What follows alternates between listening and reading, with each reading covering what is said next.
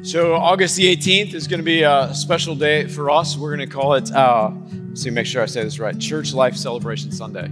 All right, so we're going to be doing some things in our church life.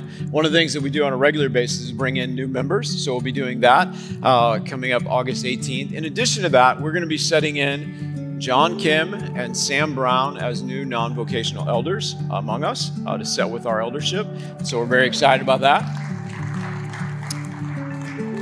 We also have an opportunity to take some of our ministry directors to a new place, and we're going to be setting them in as pastors. So Joe Scott will be pastor of Family Life and Healing Ministries. Tara Freeman will be pastor of Pastoral Care, and Cody Riggins will be youth pastor. So we're going to be setting them in. So that's a great celebration for those guys and us. In addition to that, we have a ministry fair that day, so you can kind of find out what's going to be happening in the fall. So it really, truly will be a celebration for church life.